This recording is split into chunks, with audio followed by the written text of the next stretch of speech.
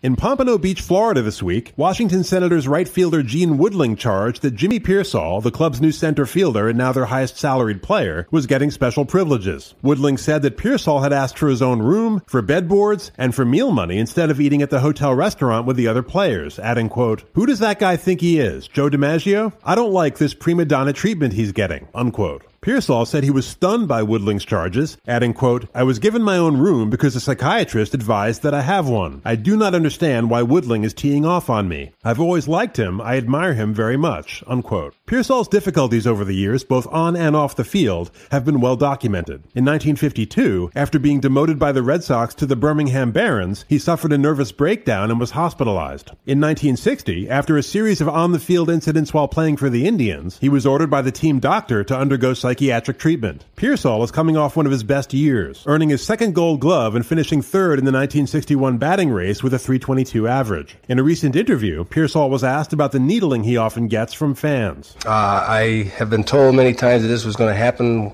by people, and I sort of adjusted myself to the fact, and most of the time it's done by people who are home fans, where we're visiting ball players and they want to see us, their team win, and want to see us lose. So I take it all in stride and try to pay not too much attention to them. At times I do. I'm human if things are not going too well. But overall, I think I can cope with it now.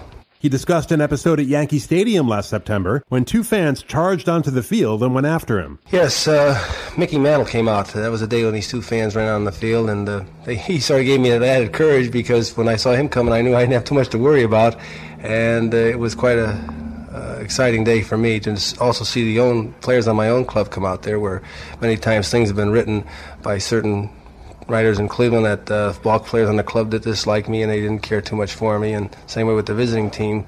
And to see them both out there proved one point that I think any ball player would help another in case of danger. Piersall, now 32, reflected on that future day when he'll finally have to hang up his spikes for good. I think I can adjust to what has to happen.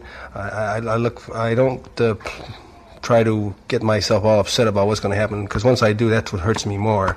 I used to worry about the future all the time. Well, now I have a little security. I'm getting a pretty good salary, thank God, and if I just take care of myself and my family, I think God will take care of me.